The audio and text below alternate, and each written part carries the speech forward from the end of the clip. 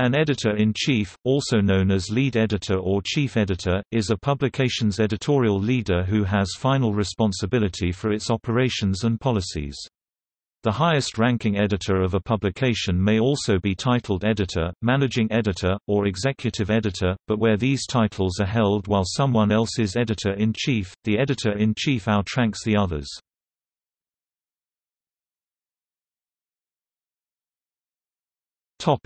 Description. The editor-in-chief heads all departments of the organization and is held accountable for delegating tasks to staff members and managing them. The term is often used at newspapers, magazines, yearbooks, and television news programs. The editor-in-chief is commonly the link between the publisher or proprietor and the editorial staff.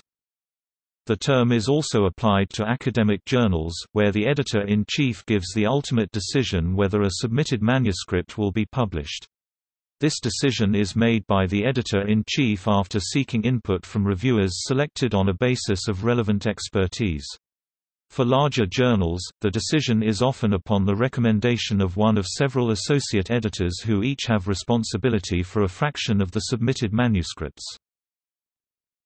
Typical responsibilities of editors-in-chief include ensuring that content is journalistically objective, fact-checking, spelling, grammar, writing style, page design and photos, rejecting writing that appears to be plagiarized, ghostwritten, published elsewhere, or of little interest to readers, evaluating and editing content, contributing editorial pieces, motivating and developing editorial staff, ensuring the final draft is complete, handling reader complaints and taking responsibility for issues after publication.